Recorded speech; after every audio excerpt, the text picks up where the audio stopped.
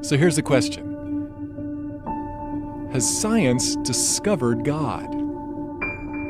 Well, Einstein didn't believe it was possible, but Stephen Hawking said it might be the greatest scientific discovery of all time. So, what discovery has baffled the greatest scientific minds of the past century, and why has it caused them to rethink the origin of our universe? Well, new and more powerful telescopes have unlocked mysteries about our universe never before revealed, giving us amazing new scientific insight into the origin of life.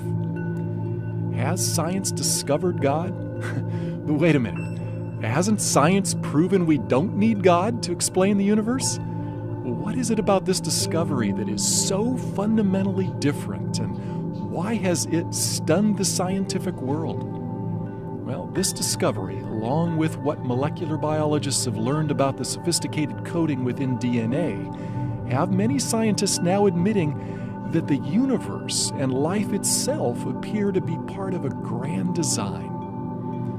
One cosmologist put it this way: many scientists, when they admit their views, incline toward the design argument. Surprisingly, many scientists who are now talking about God have no religious belief whatsoever.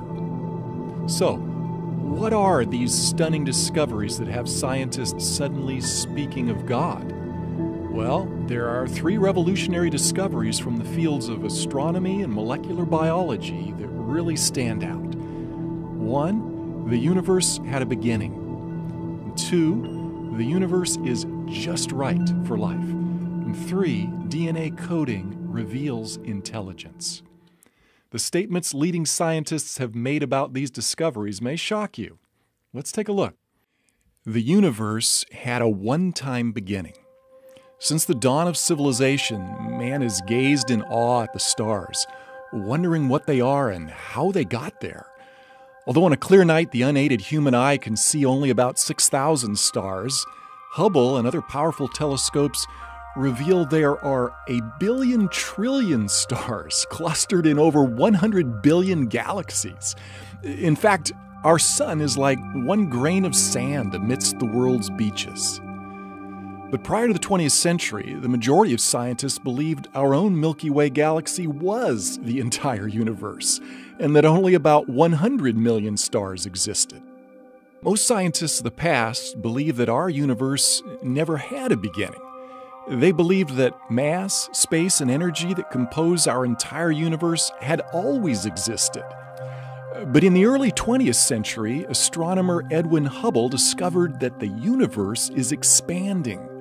Rewinding the process mathematically, he calculated that everything in the universe, including matter, energy, space, and even time itself, actually had a beginning. Well, shockwaves hit the scientific community. Many scientists, including Einstein, reacted negatively. In what Einstein later called the biggest blunder of my life, he fudged the equations to avoid the implication that the universe had a beginning.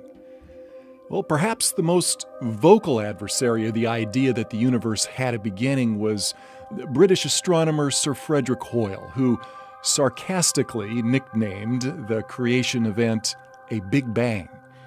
He stubbornly held to his steady-state theory that the universe had always existed. Well, so did Einstein and other scientists until the evidence for a beginning became overwhelming. The logical conclusion was like the proverbial elephant in the room, namely that something or someone beyond scientific investigation must have started it all. Then finally, in 1992, the COBE satellite experiments proved that the universe really did have a one-time beginning in an incredible flash of light and energy. Although some scientists called it the moment of creation, most preferred referring to it as the Big Bang. Astronomer Robert Jastrow tries to help us imagine how it all began. The picture suggests the explosion of a cosmic hydrogen bomb. The instant in which the cosmic bomb exploded marked the birth of the universe. So the conclusion is, everything in the universe came from nothing. Science is unable to tell us what or who caused the universe to begin, but some believe it clearly points to a creator. British theorist Edward Milne wrote a mathematical treatise on relativity, which concluded by saying, "As to the first cause of the universe, in the context of expansion, that is left to the reader to insert, but our picture is incomplete without him." Another British scientist, Edmund Whittaker, attributed the beginning of our universe to divine will constituting nature from nothingness. Many scientists were struck by the parallel of a one-time creation event from nothing with the biblical creation account in Genesis 1:1. Prior to this discovery, many scientists regard the biblical account of creation from nothing as unscientific. Although he called himself an agnostic, Robert Jastrow was compelled by the evidence to admit, "Now we see how the astronomical evidence leads to a biblical view of the origin of the world." Another similar statement came from agnostic George Smoot, the Nobel Prize-winning scientist in charge of the COBE experiment. He put it like this: "There is no doubt that a parallel exists between the Big Bang as an event and the Christian notion of creation from nothing." Scientists who used to scoff at the Bible's account of creation are now admitting that the biblical concept of creation from nothing has been right all along. Cosmologists who specialize in the study of the universe and its origins soon realized that a chance cosmic explosion could never bring about life any more than a nuclear bomb would, unless it was precisely engineered to do so. And that meant a designer must have planned it. They began using words like super intellect, creator, and even supreme being to describe this designer. Why is this? Because the universe is finely tuned for life. Physicists calculated that for life to exist, gravity and the other laws of physics that govern our universe needed to be intricately tuned just right, or our universe couldn't exist. For instance, did you know that if the expansion rate of the universe had been slightly weaker, gravity would have pulled all matter back into a big crunch? We're not talking about merely a 1 or 2% reduction in the universe's expansion rate. Stephen Hawking writes, "If the rate of expansion 1 second after the Big Bang had been smaller by even 1 part in 100,000 million, the universe would have recollapsed before it ever reached its present size." Well, on the flip side, if the expansion rate had been a mere fraction greater than it was, well, all galaxies, stars, and planets could never have formed, and we wouldn't be here. And for life to exist, the conditions in our solar system and our own planet also need to be just right. For example, we all realize that without an atmosphere of oxygen, none of us would be able to breathe. And without oxygen, water couldn't exist. Without water, there would be no rainfall for our crops. Other elements such as hydrogen, nitrogen, sodium, carbon, calcium, and phosphorus are also essential for life. But that alone is not all that's needed for life to exist. The size, temperature, relative proximity, and chemical makeup of our planet, sun, and moon also need to be just right. And there are dozens of other conditions that needed to be exquisitely fine-tuned, or we wouldn't be here to think about it. Scientists who believe in God may have expected such fine-tuning, but atheists and agnostics were unable to explain the remarkable quote-unquote coincidences. Theoretical physicist Stephen Hawking, an agnostic, writes, "The remarkable fact is that the values of these numbers seem to have been very finely adjusted to make possible the development of life." It all brings us to one question: the universe, accident or miracle? But couldn't this fine-tuning be attributed to chance? After all, odds makers know that even long shots can eventually win at the racetrack. And against heavy odds, lotteries are eventually won by someone. So, what are the odds against human life existing by chance from a random explosion in cosmic history? Well, for human life to be possible from a big bang utterly defies the laws of probability. One astronomer calculates the odds at less than one chance in a trillion.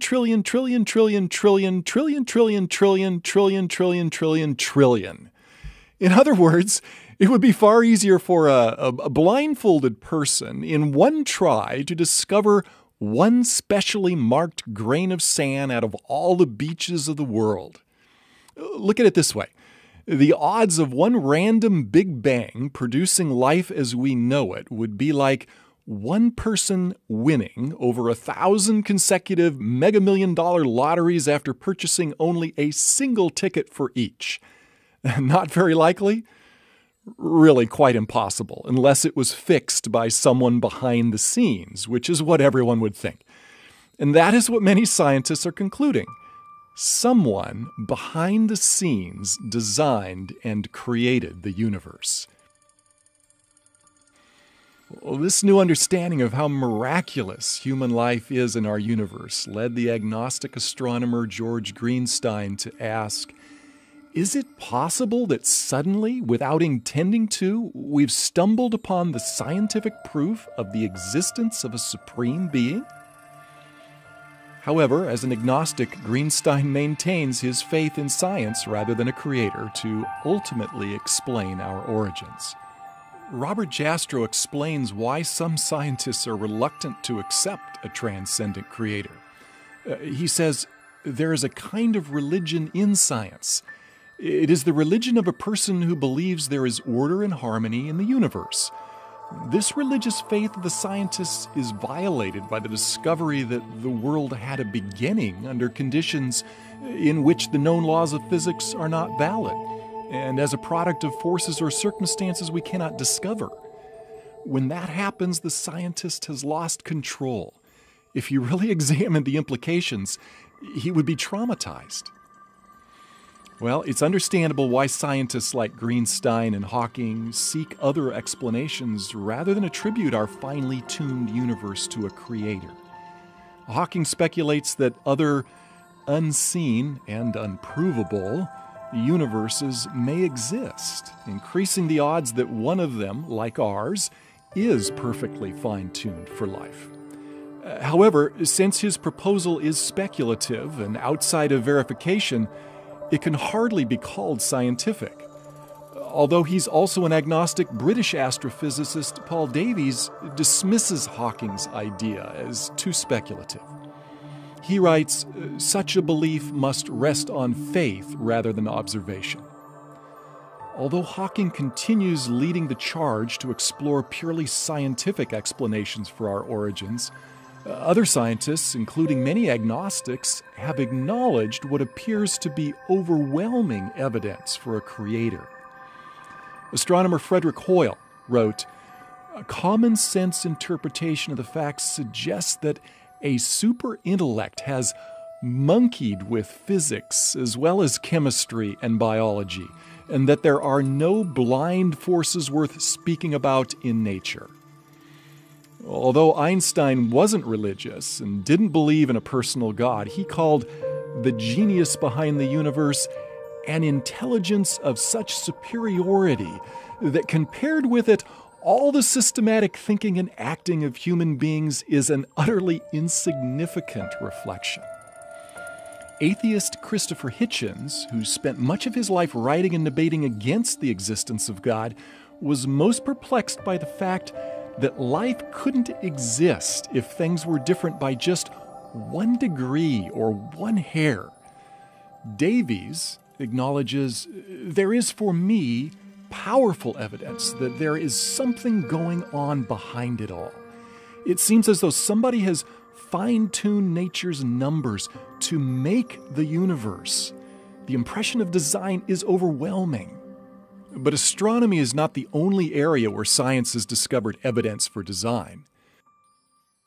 There is another discovery, DNA, the language of life.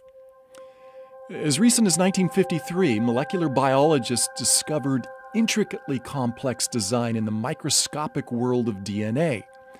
This tiny molecule has been called the brains behind each cell in our body, as well as every other living thing. Yet the more they discover about DNA, the more amazed they are at the brilliance behind it. Scientists who believe the material world is all that exists, like Richard Dawkins, argue DNA evolved by natural selection without a creator. Yet even most ardent evolutionists admit that the origin of DNA's intricate complexity is unexplainable.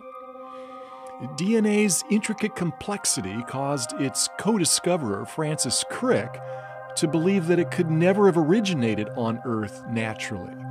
Crick, an evolutionist, believed life is too complex to have originated on Earth and must have come from outer space.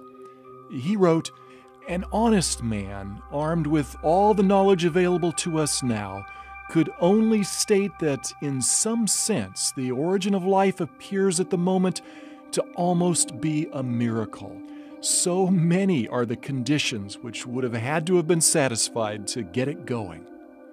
The coding behind DNA reveals such intelligence that it staggers the imagination. A mere pinhead volume of DNA contains information equivalent to a stack of paperback books that would encircle the Earth 5,000 times. And DNA operates like a language with its own extremely complex software code. Microsoft founder Bill Gates says that the software of DNA is far, far more complex than any software we have ever developed. Richard Dawkins and other evolutionary biologists believe that all this complexity originated through natural selection. Yet, as Crick, a Nobel Prize winner, remarked, natural selection could never have produced the first molecule. Many scientists believe that the coding within the DNA molecule points to an intelligence far exceeding what could have occurred by natural causes. In the early 21st century, noted atheist Anthony Flou's lifelong unbelief came to an abrupt end when he studied the remarkable intelligence behind DNA. Flou explains what changed his position. "What I think the DNA material has done is to show that intelligence must have been involved in getting these extraordinarily diverse elements together. The enormous complexity by which the results were achieved looked to me like the work of intelligence. It now seems to me that the finding of more than 50 years of DNA research have provided materials for a new and enormously powerful argument to design." Although Flou was not a Christian, he admitted that the software behind DNA is far too complex to have originated without a designer. All this scientific evidence leads us to honestly consider that life and the universe have the fingerprints of a creator. Are scientists now convinced that a creator has left his fingerprints on the universe? Although many scientists are still bent on squeezing God out of the universe, most recognize the religious implications of these new discoveries. In his book, The Grand Design, Stephen Hawking, who doesn't believe in a personal God, attempts to explain why the universe doesn't need God. Yet when faced with the evidence, even Hawking has also admitted there must be religious overtones. But I think most scientists prefer to shy away from the religious side of it. As an agnostic, world-renowned astronomer Robert Jastrow had no Christian agenda behind his conclusions. However, he freely acknowledges the compelling case for a creator. He writes of the shock and despair experienced by scientists who thought they had squeezed God out of their world. These are his words. "For the scientist who has lived by his faith in the power of reason, the story ends like a bad dream. He has scaled the mountains of ignorance. He's about to conquer the highest peak. And as he pulls himself over the final rock, he is greeted by a band of theologians who have been sitting there for centuries. So, what if, after all, there is a creator? If there is a superintelligent creator, the question arises, what is he like? Is he just some cosmic force like in Star Wars, or is he a personal being like us? Well, since we're personal and relational beings, wouldn't the one who created us also be personal and relational? Many scientists, like Arthur L. Shavlov, professor of physics at Stanford University and winner of the Nobel Prize in Physics, believe that these new discoveries provide compelling evidence for a personal God. He writes, "It seems to me that when confronted with the marvels of life in the universe, one must ask why and not just how. The only possible answers are religious. I find a need for God in the universe and in my own life." If God is personal, and since He has given us the ability to communicate, wouldn't we expect Him to communicate with us and let us know why we are here? Well, as we've seen, science is unable to answer questions about God and the purpose for life. However, since the Bible was right about creation from nothing, might it also be trustworthy regarding God, life, and purpose? 2,000 years ago, a man set foot on our planet who claimed to have the answer to life. Although his time on Earth was brief, his impact changed the world and is still felt today. His name is Jesus Christ.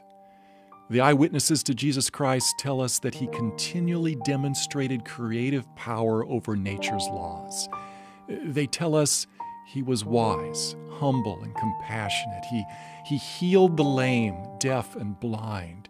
He stopped raging storms instantly, created food for the hungry on the spot, turned water into wine at a wedding, and even raised the dead. Not only that, they claimed after His brutal execution that He Himself rose from the dead. They also tell us that Jesus Christ is the one who flung the stars into space, fine-tuned our universe, and created DNA. Could He be the one of whom Einstein unknowingly referred to as the superintelligence behind the universe? Could Jesus Christ be the one of whom Sir Frederick Hoyle unknowingly referred to as having monkeyed with physics, chemistry, and biology? Has the mystery of who is responsible for creating our universe and the intelligence behind DNA been revealed in the following account from the New Testament? Now Christ is the visible expression of the invisible God. He existed before creation began, for it was through Him that everything was made, whether spiritual or material, seen or unseen. Through Him and for Him also were created power and dominion, ownership and authority. In fact, every single thing was created through and for Him. Life from nothing began through Him, and life from the dead began through Him. And He is, therefore, justly called the Lord of all.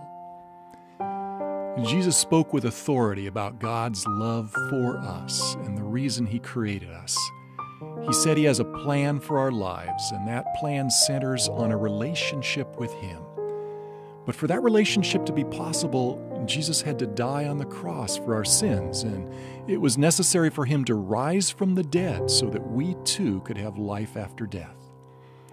As the Creator, Jesus certainly would have power over life and death, and those closest to Him claim they saw Him alive after He died and was buried for 3 days. If they were wrong, then Christianity's been founded upon a lie. But if they were right, such a miracle would substantiate all Jesus said about God, Himself, and us.